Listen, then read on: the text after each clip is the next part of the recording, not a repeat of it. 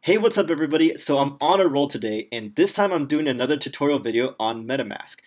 This is a very handy Ethereum wallet built into your Chrome browser. So if you use Chrome like most people out there, go check this one out. So it's right here, look, the Ethereum browser extension, and I already have it, but you can install it.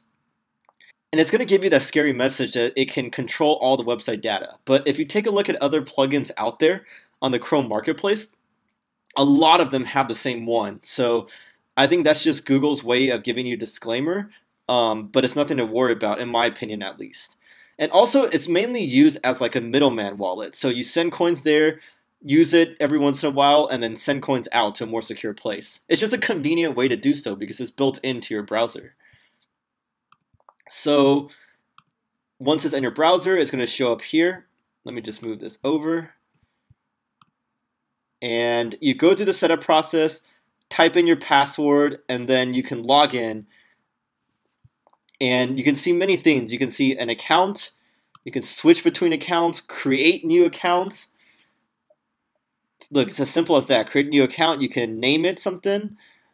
And let me go back to my main account. You can import account using different mechanisms like the private key or a JSON file. And then you can view your tokens from the other address that's associated with that private key. Settings, info help. You can change between the networks. This is a test network, and the main one is where we do most of their things. You can buy straight up in here. I haven't actually tried this out actually, but what I usually do is just send. You can send it to people. Let's see, I don't have that much right here on here right now, but you can send, and it'll show you this screen. And it'll show you the amount, the gas limit, gas price, the transaction fee, and the total.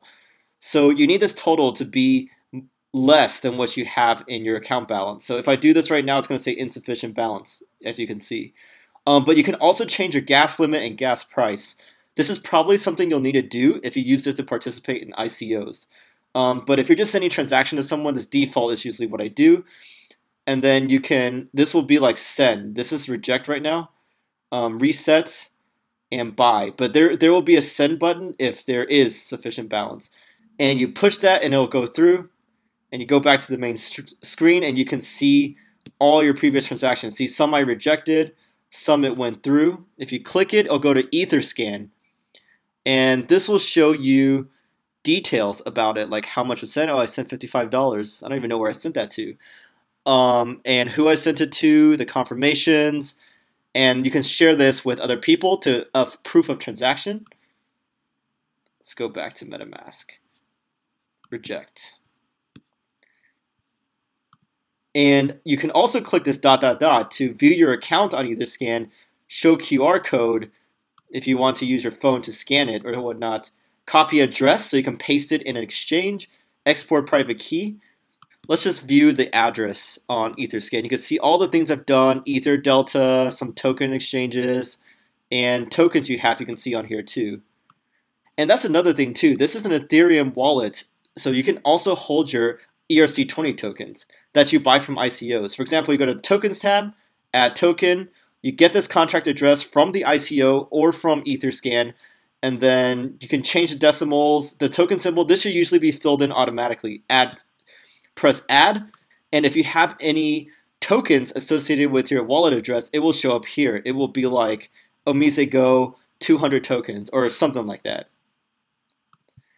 Finally, if you go to settings, you can reveal seed words. This is if you want to use this for a backup purposes.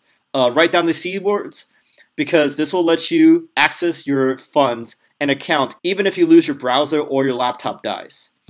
So thank you everyone, I hope that was helpful. Please subscribe and give me a like if you haven't already. And let me know what other tutorials you're interested in seeing. I'll see you on the next one.